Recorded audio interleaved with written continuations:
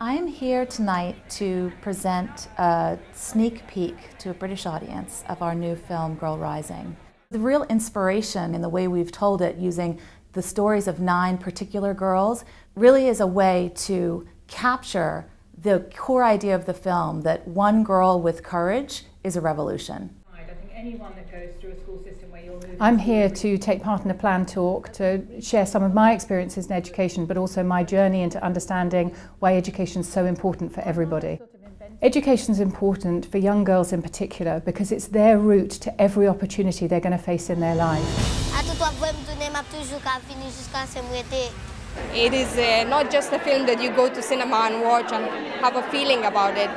You go home with a feeling that I want to do something more. Although there were points that you felt you really couldn't believe that girls had to endure that type of life, I felt by the end there was a positive message from the film. It's beautiful storytelling and it definitely touches your heart. Seeing how those communities are represented by the individual girls in the film leaves one with a feeling of hope rather than despair, or because they believe that there is a future and they believe that there is hope.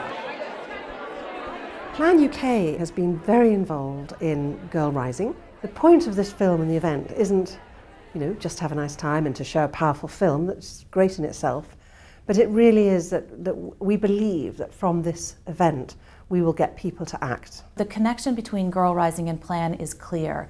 They've got the facts and data, and we've got the living, breathing stories that will inspire people to make change. No amount of facts and figures and statistics actually changes people's hearts. You need it to happen at an emotional level. It's identification.